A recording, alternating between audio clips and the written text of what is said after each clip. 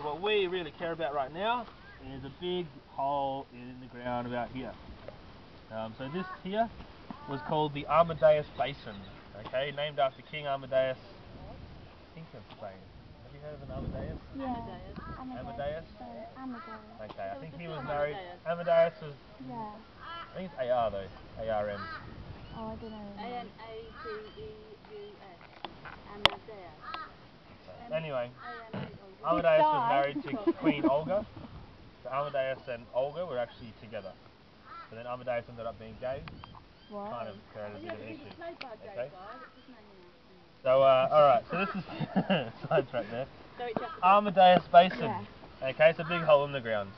Once you have a big hole in the ground, stuff's going to fall into this hole. So over the next 300 million years, we're going to fast forward this really easily, stuff fell into this hole. Sediment, oceans came in, they brought sand, silt blew in, rocks formed in there. So it all got covered over, okay, this big basin. Now, around 600 million years ago, we had something called an orogeny. An orogeny is a tectonic movement, not erogenous. Dirty minds. Orogeny. Mountain building episode. So this mountain building episode, what happened was tectonic movement, pressure on the plates, squeezing the Australian plate this way and this way, in like this. What this created? Big mountain range, okay? Alright, just go with me here, this is what happens. So you've got folding of the earth and pressure, this is over say 50 million years, okay, it doesn't just pop up. Pressure on the plates like this, big mountain range gets created. This is called the Petermann Ranges, and this was called the Petermann orogeny. This mountain range, they believe, could have been about 3 kilometres tall, so quite high for Australia, and they think it could be up to sort of 10 kilometres long, so quite a good size for a mountain range. Now, about 600 million years ago, we really didn't have this sort of stuff on the planet. It was really basic life, it was bacteria and algae, so you didn't have the grasses with the root systems to hold together the rock. So this mountain range, it fell apart really easily, it eroded. Now, during times of cooling of the earth, we'd have big glaciers form on the top here, and then when the earth would start to heat up, the glaciers would melt and they would start creating big rivers and you'd have glacial sort of runoff. This helped erode this mountain, and it created two things called alluvial fans.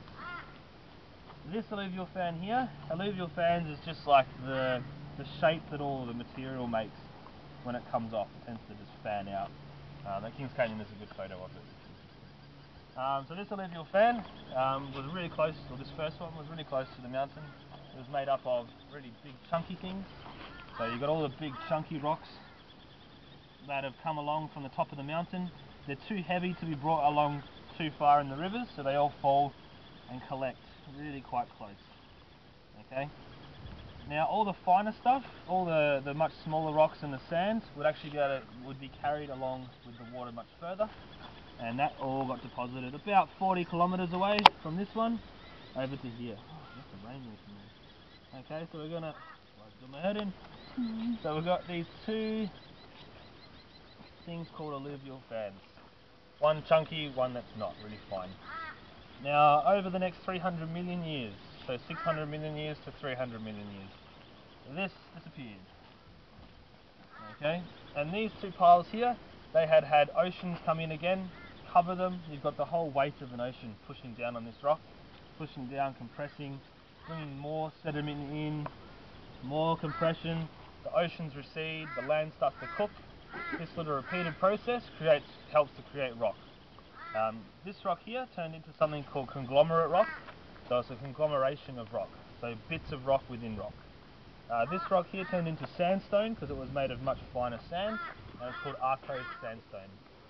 Now, 300 million years ago, or 340 million years ago, we had another orogeny. This one came from this direction and this direction. Let's do that, that's fine. That's true.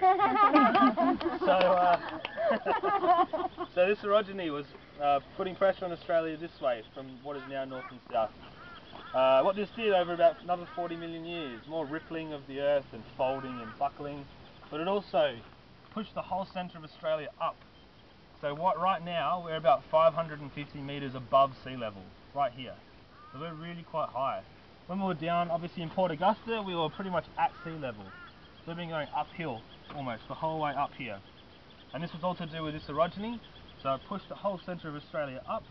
As this was all getting pushed up, it was getting folded as well. And this big pile of conglomerate rock, it started to crack. It started to crack. So let's pretend this is the rock. And it cracked at right angles into squares.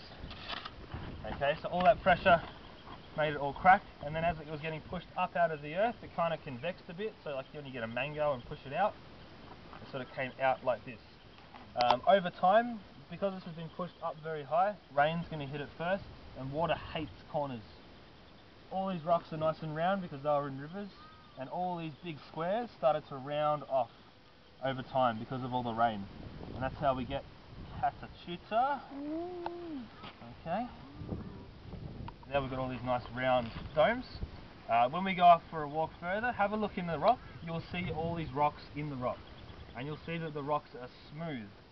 They look like big river pebbles because they once were river pebbles that have now been stuck into all of this. So that's that one there. Now this Arco sandstone, what this did as it was being pushed up, you got all the sedimentary layers going horizontal. It started to crack through the middle and then buckle and then go up on itself. And so this tip here is the tip of Uluru, or it is Uluru, and Uluru is the tip of an enormous block of sandstone. They think it could go about 6 kilometres down into the ground, and that's why they say it's the biggest single rock in the world, because it's not just what you see, it's also the rest of it that goes all the way down into the ground. Yeah, and it's about a 90-degree angle. So tomorrow when you guys look at Uluru, you might see lots of the sedimentary layers going pretty much straight down. And again, because that got pushed up, over time the water's hit it and it's helped form the shape that it is today. Thank you. Any questions?